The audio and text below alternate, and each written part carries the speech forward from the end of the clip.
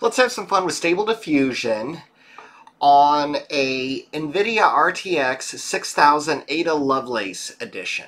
This is a 48 gigabyte GPU, so what do you need that much RAM on a GPU for? Well, we'll see. Stable Diffusion can do some really nice things with it.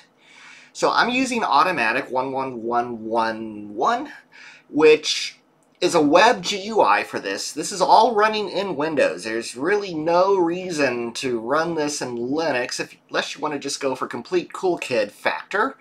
But I will probably actually demonstrate this in Linux as well, and maybe benchmark them right up to each other. This is not using WSL2, so I expect the performance would be decent between them, but let's find out in a future video. For now, let's see some of the neat things you can do with 48 gigabytes. Now, I've got a couple of models loaded here. I'm going to use Realistic Vision. That's one of my favorites.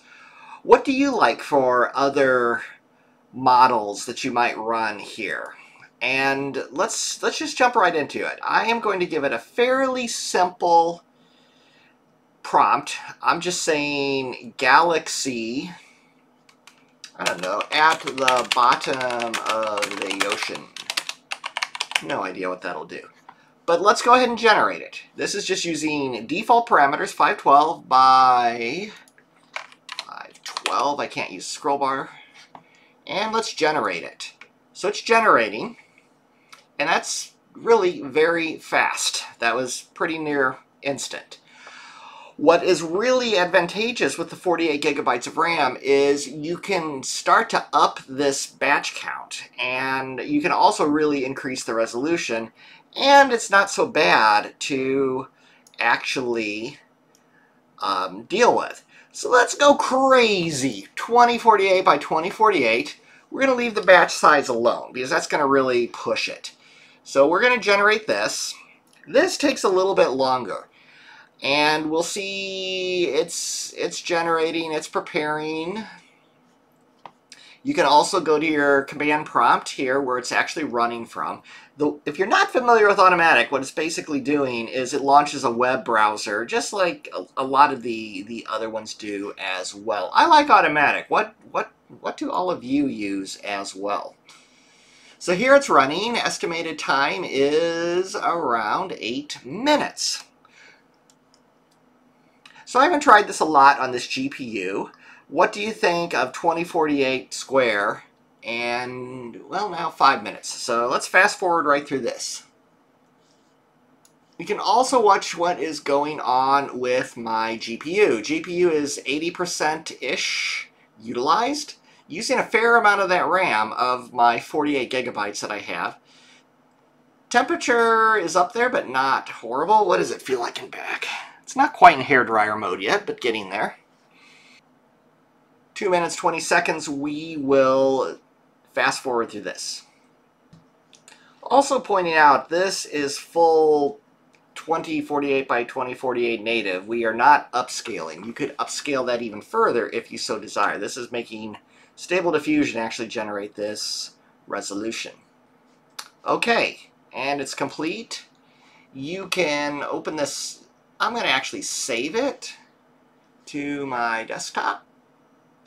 And there you can see it in full 4K glory on my machine, my monitor, scaled out to 100%. So this is a very high resolution generation.